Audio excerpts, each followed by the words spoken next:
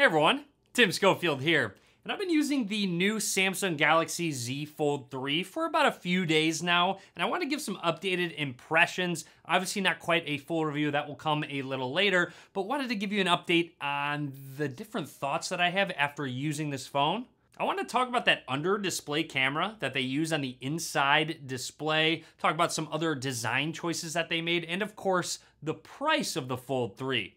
I will also be doing a quick impressions update on the Flip as well, so stay tuned for that video. But for now, let's go ahead and take a look at the Fold 3. So first things first, overall, very impressed with the design. It's very premium. You could tell it's just durable overall. I don't feel like the Fold is going to get loose. The hinge is going to be very strong over time. Yes, you still can see that crease in the middle. You can still feel it. So that hasn't been worked out yet.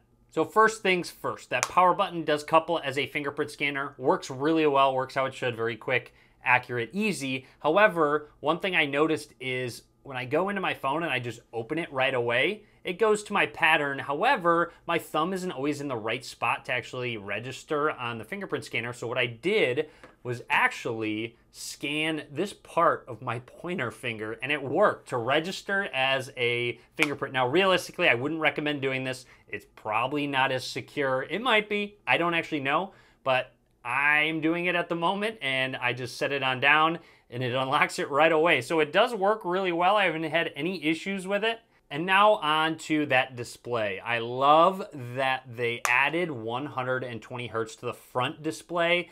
It just makes it more of a seamless experience, much more smooth. So it's not choppy on the front screen, then you open it up and you're like, oh, it's much smoother on the inside. They're both extremely smooth. Now, with that display, you'll notice up at the top, especially right now with an orange being a color, anytime there's a color up towards the top, it's very challenging to see the under display camera. Now, if I go ahead and jump into settings in dark mode, you'll notice it shows up a little bit more. It actually just looks like a punch hole design. So when it is a black screen, it does somewhat show up as a punch hole. And then if it's a completely white screen, you can see it as well. So went into Twitter, here's an example of the lighter screen. It looks a little weird on camera, but it's definitely noticeable. However, I did find it is better. In my opinion, it's better looking than a punch hole design. So it is going in the right direction in terms of steps. And then like I said, anytime there's color over it, you really don't notice it, especially while watching videos or playing games. If it is covering up that under display camera, it's hardly noticeable. Unless you're really looking at it, you really don't notice it. It seems like more of an overall seamless experience. I know a lot of people were asking about the quality of it. Yes, the quality is not as good as other front-facing cameras.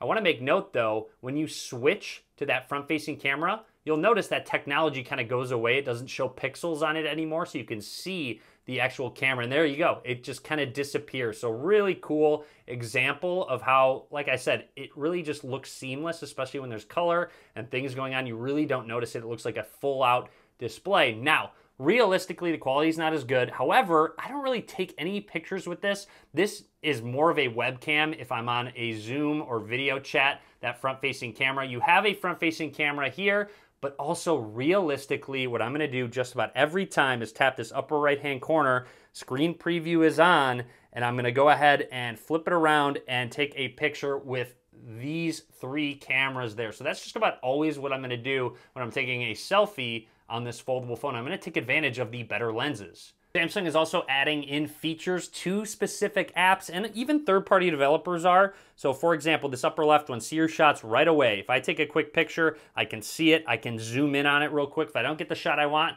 I can just go ahead and take another, and it will just add them over to the left. Again, just utilizing all of that screen real estate, and there's a lot more. I'm not going to dive too much into the software. However, there's a lot of nice additional features such as the Samsung browser or the Chrome browser. Gives you more of a desktop-like experience. You'll see with the tabs up towards the top.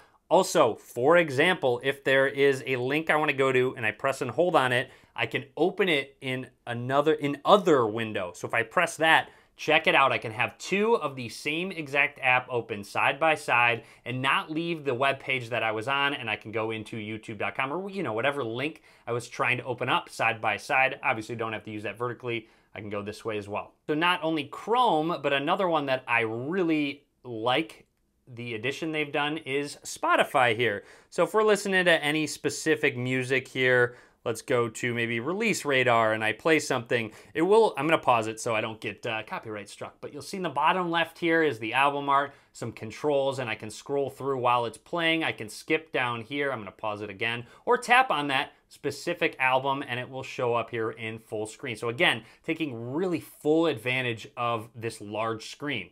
There are other apps like calendar, messaging, which really use the screen real estate. So I'd like to see that happen to a lot more apps. Now there's also some labs features, which interestingly enough, let's go to Instagram. So you'll see Instagram doesn't go throughout the full screen. This is just my profile here. Now anyways, you can actually resize the aspect ratio of apps within what they call labs. There's a lot of other options that you can do. Hey, settings is just another one which utilizes both sides of it. Now under advanced features, just go into labs. And here it is, multi-window for all apps. You can turn that on. You can customize app aspect ratios. So now let's take a look at what happens if I go find Instagram.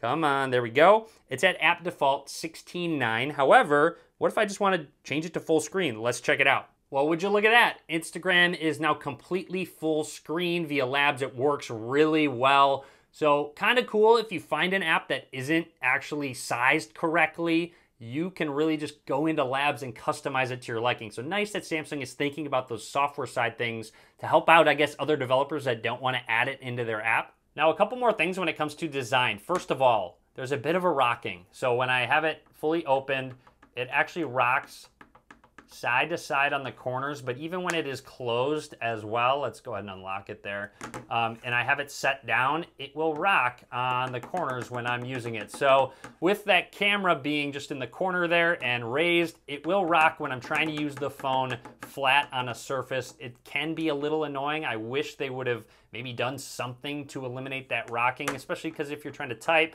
or use it, it's just a bit annoying to have it rocking while you do so, but a lot of other phones have that too. Now on the positive side of things, one thing I noticed is the vibration motor is great, whether I'm typing on a keyboard, getting a notification. So I don't know what they did with the vibration motor, but Samsung did a really good job. It's very crisp.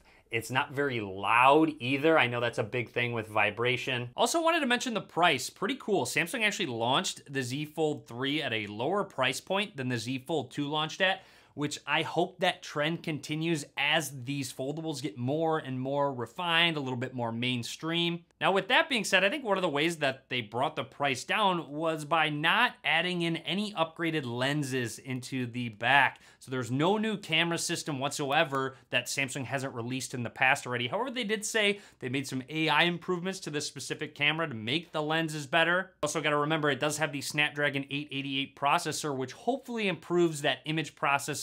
I'll need a little bit more time to actually test out the cameras, and I'll talk a lot more in depth about that in my full review. Anyways, it's nice to see Samsung improving these devices, making them more durable. I think that was the #1 priority of theirs, it seemed like, because they added that water resistance and just an overall more refined and premium feeling device. So anyways, that is everything I want to talk about for now with the Galaxy Z Fold 3. I hope you enjoyed the video. Like I said, more video content coming soon, even on this flip.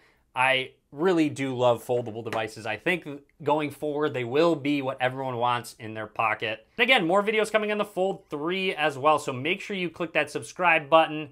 Be sure to give this video a thumbs up. And as always, thanks for watching.